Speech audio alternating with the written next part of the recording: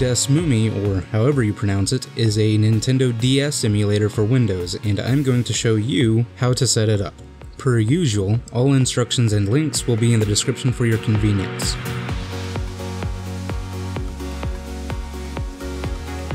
The first bit of software you need is 7-zip or software like it, so you can extract the compressed emulator file that I'll go over later in this video.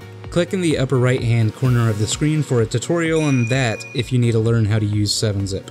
The next thing that you need is the game that you're wanting to play, so you basically have two options. Either get it illegally and Google it, that's not something that I'm going to show you how to do, or get it legally and dump your own game.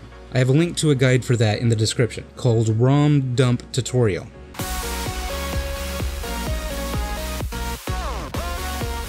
Now to download the emulator, either by Googling it and going to its website, or download it by simply going to the description and clicking on the Nintendo DS emulator link. From then, the download should start on its own. Once you get done downloading the emulator, go to your Downloads folder, right-click on the file, hover over 7-zip, and click Extract Here. As a quick note, I personally like to delete the leftover zip file and create a dedicated folder for the emulator, but that's not actually needed. If you're using a gamepad, make sure to get it ready before you open up the emulator, because if you don't, it might not recognize the gamepad afterwards. Now you just double-click on the application to run it.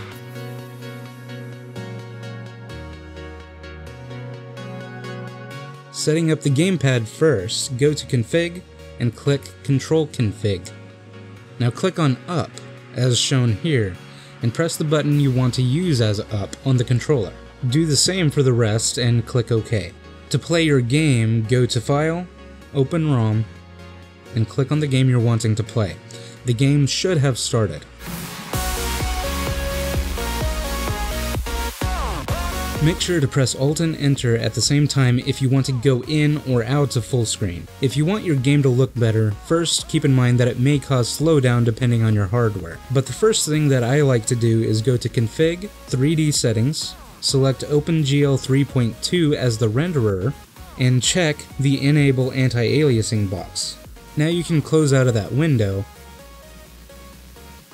You can also go to View, Magnification Filter, and select various options to make your game look better or worse, but this is dependent on taste, so you may want to test out various options for the best results. Also, unfortunately, some of those options can cause size and stretching issues with the emulator as shown here. The only fixes I know of are either don't use those options, or use those options but try to go into full screen and it still might cause issues. So you may have to be selective on which effects you choose. If, for some reason, you can't get the emulator up and running, make sure to go to the bottom of the description for the Essential Links section. It has links for DirectX, graphics drivers, and much more, so that it might actually fix any issues you have, like starting up the game or something along those lines. Also, make sure to check out the Common Issues and Errors with Fixes section for more help at the very bottom of the description. That's where I'll post any issues that I or other people come across and have fixed. Until next time, have fun.